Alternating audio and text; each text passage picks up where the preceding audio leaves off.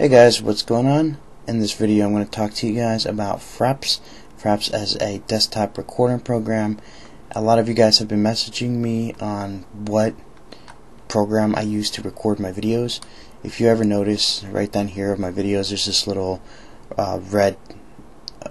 red icon that turns yellow when I'm not recording. It turns red when I'm recording.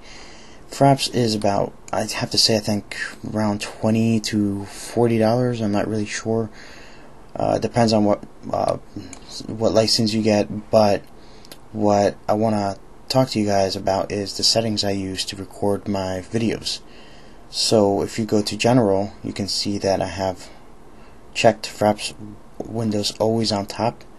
So as you can see, these aren't really that important. Fraps runs when the window starts, but the main thing you want to check is monitor arrow desktop and minimize to system tray only. So I use those and it works. So when you do minimize, it minimizes to the system tray right here, so you can always click it and get it back.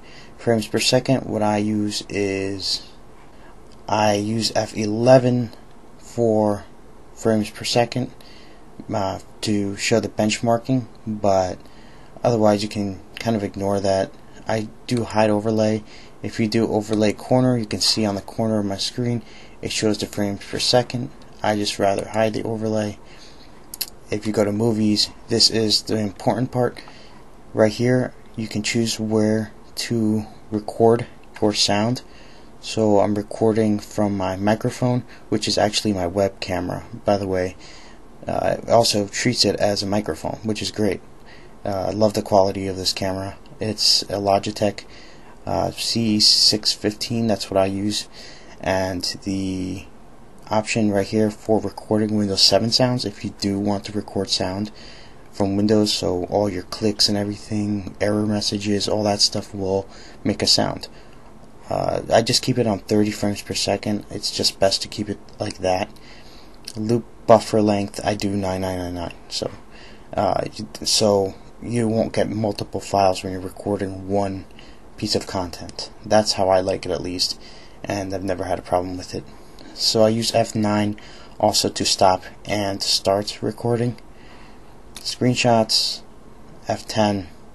You can save them as a PNG, JPEG, BMP, TGA. BMP is the highest quality you can possibly get.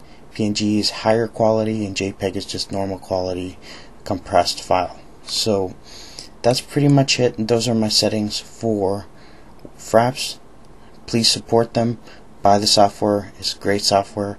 And that's pretty much it, guys. If you like the video, please leave a like, subscribe, comment, and peace out.